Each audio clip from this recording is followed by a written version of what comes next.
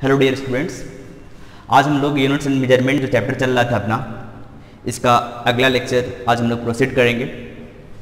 इस अगले चैप्टर में जो हम लोग को पढ़ना है वो पढ़ना है डायमेंशन एनालिसिस। ये अभी तक हम लोग जितना पढ़ चुके हैं उसमें से सबसे इम्पोर्टेंट पार्ट है डायमेंशन एनालिसिस। इस चैप्टर का सबसे इम्पोर्टेंट जो टॉपिक बोला जाता है वो क्या है? डायमेंशन एनालिसिस है बच्चों।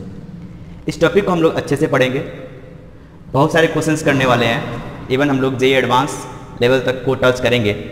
अभी तक हम लोगों ने जो भी पढ़ा है क्वांटिटीज़, फिजिकल क्वांटिटीज़ के बारे में, फिजिकल क्वांटिटीज़ होते क्या क्या हैं, ठीक है। फिजिकल क्वांटिटीज़ में आप लोगों ने पढ़ा था फंडामेंटल फिजिकल क्वांटिटीज़ क्या होता है, इसके बाद डिराइव्ड फिजिकल क्वांटिटीज़ क्या होते हैं, सप्लीमेंट्री फिजिकल क्वांटिटीज़ क्या होते हैं, वो सारे हम लोग पढ़ चुके हैं, ठीक है।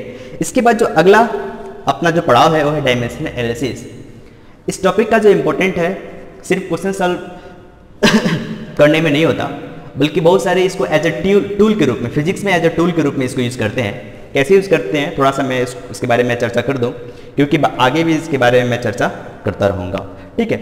जैसे बच्चों की जब एग्जाम्स में क्वेश्चंस आते हैं तो हम लोग को क्या करना पड़ता है कि हो सकता है कंसेप्चुअली वो क्वेश्चन हम लोग से हैंडल ना हो। ऐसा तो है नहीं, कोई ज़रूरी तो है नहीं कि सारा क्वेश्चन सॉल्व हो पाए। कॉम्पिटेटिव एग्जाम्स की मैं बात कर रहा हूँ, या फिर कोई MCQ है उसके बारे में मैं बात कर रहा हूँ। कोई भी क्वेश्चन हो, फिजिक्स का कोई भी प्रॉब्लम हो, ठीक है, तो क्वेश्चन जब हम लोग करते हैं तो हो सकता है कंसेप्चुअली उसको सॉल्व ना कर पाए, लेकिन उसमें जो ऑप्शन होते हैं बच्चों, 4 ऑप्शन होते हैं। तो करेक्ट और रॉन्ग होने का जो प्रोबेबिलिटी होता है 4 क्वेश्चंस का निकाला जाए तो 25% होता है। बट यदि डायमेंशनल एनालिसिस का कंसेप्ट हमारा क्लियर है तो क्या कर सकते हैं कि डायमेंशनली चेक कर सकते हैं। जैसे मान लीजिए कि कहीं क्वेश्चंस में आ गया कि आपका फोर्स निकालिए, ठीक है, तो फोर्स क्या होगा, तो फोर्स में ऑप्शन रहेगा, तो यहाँ पे हम लोग को चेक करना होगा कि फोर्स का डायमेंशन क्या होता है। तो हो सकता है इसमें दो ऑप्शन हो जो डायमेंशनली करेक्ट तो फोर्स से मैच करता हो, और जो 2 ऑप्शन है वो फोर्स से मैच ना करता हो। तो हम लोग कहाँ पे पहुँच गए?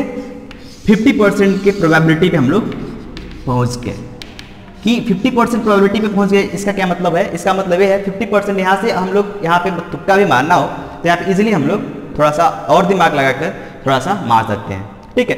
बट कहीं कहीं ऐसा भी होता है कि एक ही ऑप्शन जैसा होता है कि जो डायमेंशनली करेक्ट होता है, ठीक है, तो वहाँ पे हम लोग टाइम अपना बचा सकते हैं, ठीक है। या ये टाइम जो भी होता है टाइम सेव करने का एक स्मार्ट तरीका होता है, ठीक है। इसका इंपॉर्टेंस काफ़ी है, हम लोग समझ चुके हैं, ठीक है। अब हम लोग पढ़ेंगे कि ये डायमेंशन होता क्या है। हमारे अंदर क्यूरियोसिटी होती है जानने की कि डायमेंशन होता क्या है। अभी हम लोगों ने इसके पहले क्या पढ़ा था? यूनिट्स के बारे में चर्चा किया था, ठीक है। उसमें फंडामेंटल यूनिट फिजिकल क्वांटिटीज़ के बारे में चर्चा किया था, SI यूनिट्स के बारे में चर्चा किया था। तो वहाँ पे जैसे कि उसमें हम लोगों ने क्या पढ़ा था? लेंथ का जो यूनिट होता है वो क्या होता है? मीटर होता है। सिर्फ मीटर ही नहीं होता बल्कि इसका सेंटीमीटर भी होता है, बोल सकते हैं फुट भी होता है, ठीक है, तो डेसीमीटर होता है, बहुत सारे 100 यूनिट्स होते हैं, ठीक है।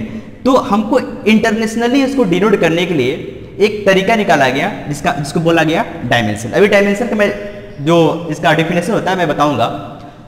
पहले हम समझ लेते हैं कि डायमेंशन क्या होता है। हम लोग समझ चुके हैं कि डायमेंशन का जो इंपॉर्टेंस होता है क्या होता है, ठीक है। सिर्फ क्वेश्चन सॉल्व करना नहीं होता, बल्कि उसको कोई भी क्वेश्चन होता है उसको अप्रोच कैसे करते हैं, वहाँ से भी हम लोग अपना करेक्ट या होने का प्रोबेबिलिटी 50% तक पहुँचा सकते हैं, या फिर कहीं कहीं 100% भी हो जाता है, ठीक है।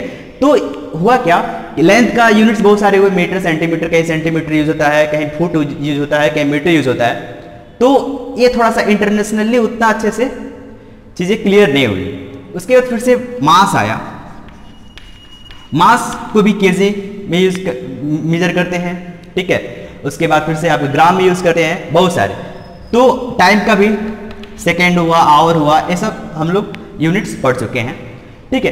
तो साइंटिस्ट लोगों ने क्या बोला कि चलो एक ऐसा करते हैं कि जो कुछ सिंबल बनाते हैं, ठीक है, सिंबल बनाते हैं ताकि वहाँ से हम लोग को थोड़ा सा कोई भी फिजिकल क्वांटिटीज हो उसका डायमेंशन वगैरह पता चल सके, उसके बारे में थोड़ा सा हम लोग एनालिसिस कर सकें।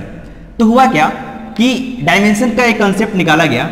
डायमेंशन का मतलब क्या होता है कि ऐसे सिंपल लैंग्वेज में बोले, जैसे मान लीजिए इसका लेंथ, ब्रेड्थ, हाइट, ये सब क्या है बेसिकली डायमेंशन। जैसे मान लीजिए हम लोग यदि लेंथ और ब्रेड्थ ही है तो 2 डायमेंशन बोलते हैं, यदि लेंथ, ब्रेड्थ और हाइट है 3 डायमेंशन बोलते हैं। मतलब क्या हुआ? मतलब ये हुआ कि इसके ऊपर कोई भी फंडामेंटल क्वांटिटीज है, कोई भी फंडामेंटल फिजिकल क्वांटिटीज है, उसके ऊपर पावर कितना है, उसके ऊपर पावर कितना है, यही क्या होता है, डायमेंशन होता है।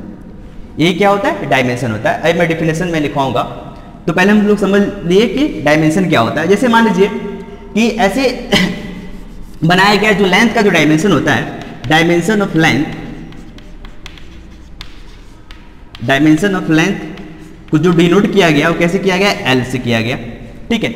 और जो डायमेंशन को जो डिनोट करेगा जो तरीका होता है, क्या होता है, एक स्क्वायर ब्रैकेट होता है। क्या होता है, स्क्वायर ब्रैकेट होता है। ऐसे ही मास का जो डायमेंशन है, इसको हम लोग कैसे डिनोट करते हैं, कैपिटल एम से करते हैं, ठीक है। इसके पावर कुछ भी नहीं है तो क्या है, 1 है, इसके ऊपर भी पावर क्या है, 1 है, मतलब इसका डायमेंशन कितना है, 1 है। ऐसे ही इसका भी डायमेंशन कितना है, 1 है। टाइम पे चलें तो टाइम का जो डायमेंशन है वो क्या है, 1 है। इसी तरफ लेंथ हो गया, मास हो गया, टाइम हो गया, उसके बाद एक होता है क्या, टेम्परेचर। टेम्परेचर भी एक क्या है, फंडामेंटल फिजिकल क्वांटिटीज, हम लोग पढ़ चुके हैं। टेम्परेचर को दो तरीके से डायमेंशनली डिनोट किया जाता है। एक तो होता है थीटा, या फिर कहीं कहीं के भी देखने को मिलता है, ठीक है। वो डिपेंड करता है कि कहीं कहीं क्वेश्चंस में आता है तो आप बोलता है कि जो टेम्परेचर का जो डायमेंशन है आप लोग के यूज कीजिए या फिर थीटा यूज कीजिए, तो उसके अकॉर्डिंग आप लोग देख लीजिएगा, ऑप्शन के अकॉर्डिंग वहां पे आप लोग देख लीजिएगा। उसके बाद आप अमाउंट ऑफ सब्सटेंस के बारे में पढ़े थे। अमाउंट ऑफ सब्सटेंस, ठीक है, जिसका जो डायमेंशन हुआ क्या हुआ, मोल हुआ, या मो एल से डिनोट करते हैं। मतलब हमारे पास कितने फिजिकल क्वांटिटीज हो गए, 1 2 3 4 5, उसके बाद 5 हो गया। और एक और होता है, 2 होते हैं, और एक होता है intensity of light, intensity of light, ठीक है। इसको किसे मेजर करते हैं, इसको जो मेजर करते हैं, इसका जो यूनिट होता है क्या होता है, कैंडेला होता है, जिसको जो इसमें भी जो यूज करते हैं सीडी यूज करते हैं, ठीक है। तो हमारे पास जो फिजिकल क्वांटिटीज हो गए क्या, length, mass, time, temperature, amount of substance और इंटेंसिटी ऑफ लाइट। और एक और छूट रहा है, वो क्या है, टेम्परेचर हो गया, अमाउंट ऑफ सब्सटेंस हो गया, इंटेंसिटी ऑफ लाइट हो गया, टाइम हो गया, 1 2 3 4 5 6। एक और छूट रहा है, वो क्या है, electric current, sorry electric current छूट रहा था। इलेक्ट्रिक करंट को डायमेंशनली हम लोग एम्पियर्स ए से डिनोट करते हैं, या फिर कहीं कहीं आई से भी डिनोट कर लेते हैं, ठीक है। तो यहाँ जितने भी 7 फिजिकल क्वांटिटीज, सॉरी क्या बोलते हैं, फंडामेंटल फिजिकल क्वांटिटीज हैं, उसके बारे में हम लोग डिस्कस कर चुके कि इसके जो डायमेंशन है, ठीक है, ऐसे ऐसे लिखे जाते हैं, ठीक है। तो अब अपने को क्या लिखना है, डिफिनेशन लिखना है कि डायमेंशन होता क्या है। डायमेंशन का जो डिफिनेशन है वो हम लोग लिख लेते हैं। डायमेंशन का मतलब क्या होता है, पावर, पैर से लग गया, वही मैं बात कर रहा था। और डायमेंशन का डिफिनेशन, डायमेंशन का मतलब क्या होता है वो हम लोग समझ चुके हैं, ठीक है। डायमेंशन का डिफिनेशन क्या बोलता है, power to which fundamental quantity must be raised in order to obtain the unit of the given quantity. मतलब क्या हुआ, मतलब यही हुआ कि जैसे मान लीजिए कि एरिया है, ठीक है, एरिया है, तो एरिया का जो यूनिट होता है क्या होता है, मीटर स्क्वायर होता है, ठीक है। तो मैंने क्या बोला, मीटर को किससे मेजर करना है, इसमें जब डायमेंशन एनालिसिस का जो क्वेश्चंस करते हैं तो ये मीटर जब क्या यूज करते हैं, लेंथ, कोई भी हो, मीटर हो, सेंटीमीटर हो, फुट हो। यही तो इसका बेनिफिट है कि यहाँ पे कोई प्रॉब्लम नहीं होगा, सेंटीमीटर में हो या फिर फुट में हो या फिर डेसीमीटर में हो या किसी में भी हो, वहाँ पे जो यूनिट यूज करेंगे क्या यूज करेंगे, जो सिंबल यूज करेंगे क्या यूज करेंगे, एल यूज करेंगे, ठीक है। अब इस फिजिकल एक लेंथ क्या है, एक सिंपल एक मीटर का बात करें तो क्या है, फिजिकल क्वांटिटी है।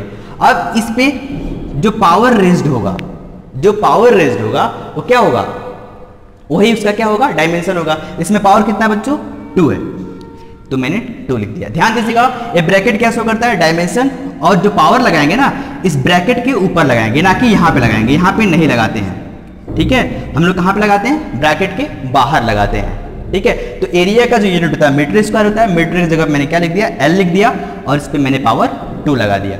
यही क्या होता है, इसका डायमेंशन होता है, ठीक है। क्या बोला है, power to which fundamental quantity must be raised in order to obtain the unit of the given quantity. Quantity क्या है अपना, एयर, तो गिवन क्वांटिटी की जगह पे आप लोग लिख लीजिए गिवन फिजिकल क्वांटिटी, थोड़ा सा और अच्छा रहेगा, गिवन फिजिकल क्वांटिटी। तो फिजिकल क्वांटिटी क्या है, एरिया है, तो इसका यूनिट को मेजर करने के लिए हम लोग क्या करते हैं, फंडामेंटल क्वांटिटीज के ऊपर जो पावर है वो लगा देते हैं, वही क्या होता है उसका डायमेंशन होता है। और टोटल किसका यूनिट ऑब्टेन हो गया, एरिया का हो गया। मतलब एरिया का जो यूनिट है हम लोगों ने फंडामेंटल यूनिट के हेल्प से हम लोगों ने क्या निकाला, इसका यूनिट निकाला है। कैसे निकाला है, डायमेंशन के हेल्प से। तो ये क्या होता है, इसका डायमेंशन होता है। ठीक है, एक्सपेक्ट करता हूं कि आप लोग डायमेंशन का डेफिनेशन समझ चुके होंगे। ठीक है, अब थोड़ा सा अभी मैंने आप लोगों को फंडामेंटल क्वांटिटीज का जैसे बताया है, ठीक है, तो उसका डायमेंशन बताया, फिर उसके बाद एग्जाम्पल मैंने इसका डेफिनेशन बताया, फिर से उसका एग्जाम्पल दिया।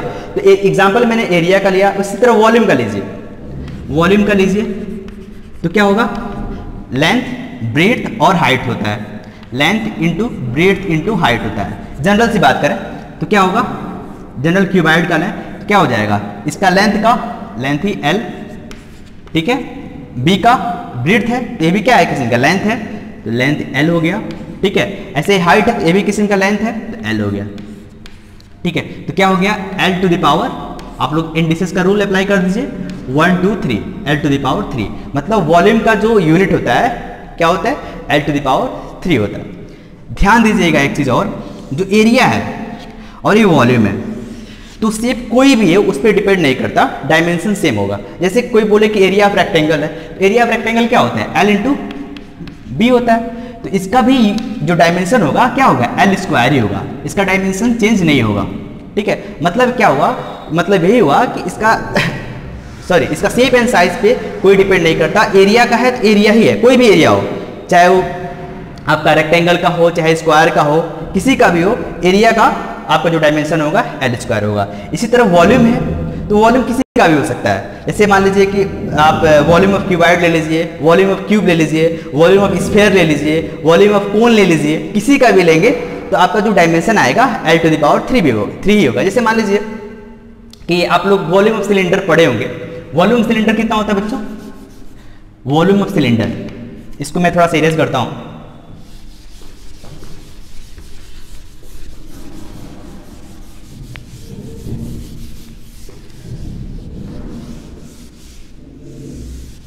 वॉल्यूम ऑफ सिलेंडर आप लोग पढ़ रखे होंगे, क्या होता है, volume of cylinder 4/3 pi are square H होता है। ठीक है, पाई आर स्क्वायर एच होता है। ठीक है, तो ये क्या है, कांस्टेंट वैल्यू है। तो कांस्टेंट वैल्यू की जो डायमेंशन होती है क्या होती है, 1 होती है। मतलब इसके ऊपर मास है, ठीक है, इसके पावर 0 होता है, लेंथ है पावर 0 होता है, टाइम पावर 0 होता है, मतलब इसका कोई डायमेंशन नहीं होता है। ठीक है, इसका डायमेंशन जो होता है वो क्या होता है, 1 होता है। डायमेंशन नहीं होता है इसका मतलब ये नहीं कि इसका डायमेंशन 0 होता है। ठीक है, डायमेंशन 0 नहीं होता बल्कि इसका डायमेंशन क्या होता है, 1 होता है, यूनिटी होता है।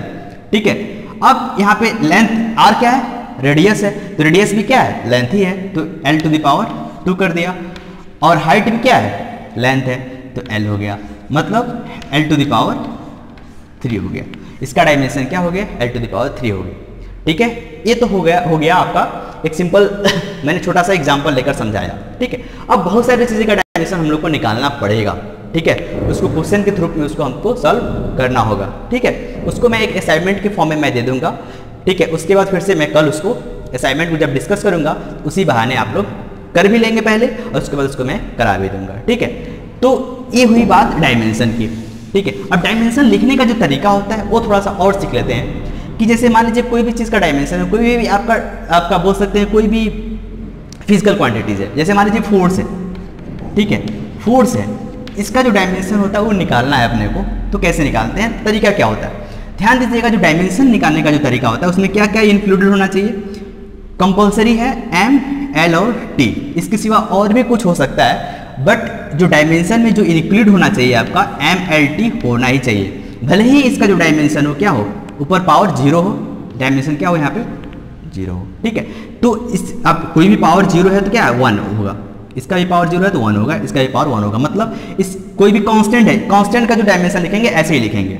ठीक है, मतलब क्या हुआ, मतलब यही हुआ कि जो डायमेंशन लिखेंगे तो वहाँ पे M, L, T होना क्या है, वहाँ पे इंपॉर्टेंट है, वहाँ पे होना ही चाहिए। ठीक है, तो भले इसका पावर क्या हो 0 हो, उसका डायमेंशन भले ही ना हो। ठीक है, तो एग्जाम्पल तौर पे एक फोर्स को मैं लेता हूँ। फोर्स क्या होता है, मास इंटू एक्सेलरेशन होगा। ठीक है, आप लोग पढ़ चुके हैं क्लास 10th में। ठीक है, अब मास को कैसे डिनोट करते हैं मैंने अभी भी बताया, m से डिनोट करते हैं। चलो ठीक है, या फिर पहले यूनिट लिख लेते हैं। ठीक है, यूनिट के बाद हम डायमेंशन पे चले जाएंगे। मास का जो यूनिट होता है क्या होता है बच्चों, केजी होता है। और एक्सेलरेशन जो यूनिट होता है, एक्सेलरेशन क्या है, डेराइव्ड फिजिकल क्वांटिटी है। ठीक है, मतलब जो इसका यूनिट होता है मीटर पर सेकेंड स्क्वायर होता है। ठीक है, इसको हम लोग कुछ ऐसे भी लिख सकते हैं, केजी मीटर और s लिखा और पावर -2 लगा दिया। ठीक है, अब केजी का यूनिट मास का यूनिट केजी है, तो इसी के कॉरस्पॉन्डिंग इसका जो डायमेंशन होता है क्या होता है बच्चों, m होता है। चलो m लिख लिया, और पावर कितना है, 1 है, पावर क्या हो गया, 1 हो गया। m क्या है, मीटर है, इसका डायमेंशन क्या होगा, लेंथ होगा, तो l हो गया, और यहाँ पे 1 हो गया। ऐसे ही सेकेंड है, टाइम है, तो टाइम को डिनोट करने का तरीका मैंने क्या बताया था, t बताया था, तो t टू दी पावर क्या हो गया, -2 हो गया। मतलब 1 लिखने की कोई ज़रूरत नहीं है, इसको हम लोग ऐसे लिख देंगे m l t to the power -2। ठीक है, मतलब जो फोर्स का डायमेंशन होगा कितना हो गया, m l t to the power -2 हो गया। ठीक है, तो ये हो गया फोर्स का। ठीक है, अब जो और भी क्वेश्चंस हैं उसको कराने हैं। ठीक है, बहुत सारे हम लोग क्वेश्चंस करेंगे। ठीक है, कुछ क्वेश्चन में अब आप लोग को मैं PDF में दे दूंगा, उसको कर लीजिएगा। ठीक है, और उसको हम लोग कल डिस्कस कर लेंगे, नेक्स्ट लेक्चर में हम उसको डिस्कस कर लेंगे। आज के लिए इतना ही, thanks for today and all the best for tomorrow, enjoy your life.